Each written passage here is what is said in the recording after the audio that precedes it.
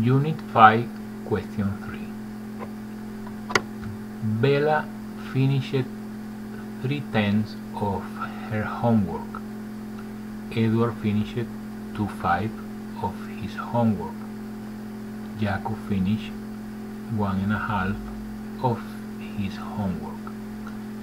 List the student from least to greatest by the amount of homework finished.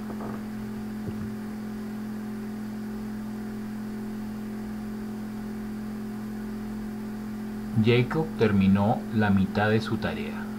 Edward terminó 2/5 de su tarea. Bella terminó 3/10 de su tarea. Haga una lista de los estudiantes de menor a mayor según la cantidad de tarea terminada.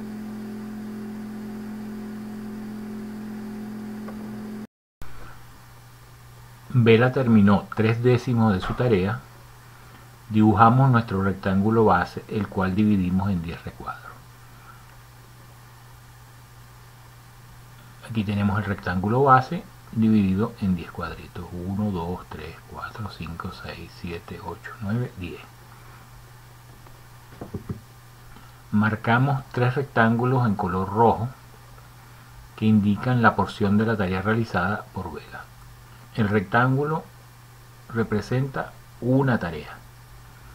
Ella logró hacer 3/10 de la tarea, 3 cuadritos de 10. Edward realizó 2/5 de la tarea.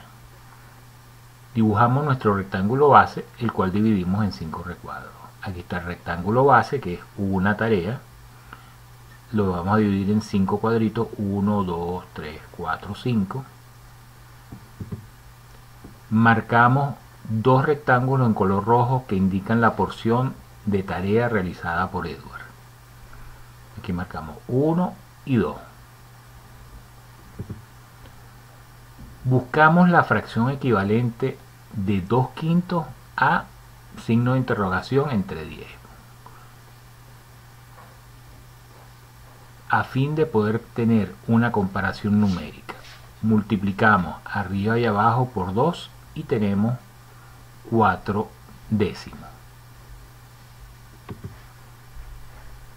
En la comparación gráfica tenemos el rectángulo base dividido en 10 con 4 rectángulos rojos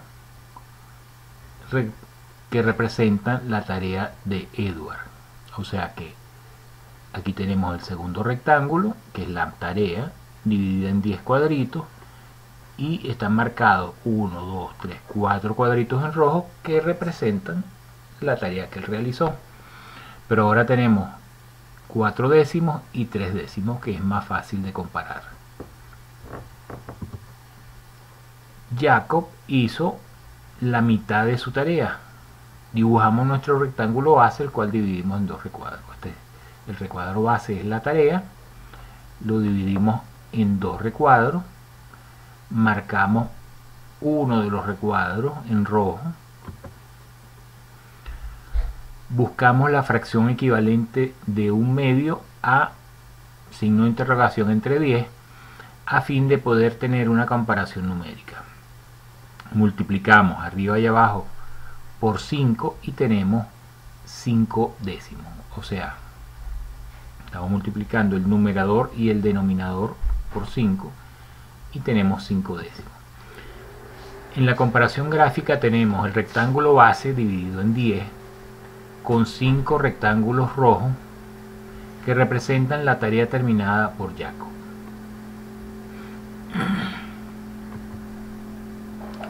El problema nos pide una lista de los estudiantes de menor a mayor.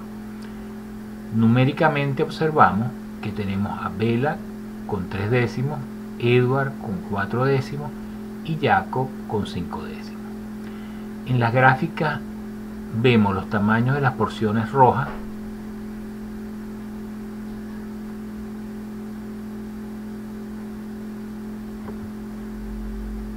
y en las respuestas tenemos la respuesta A,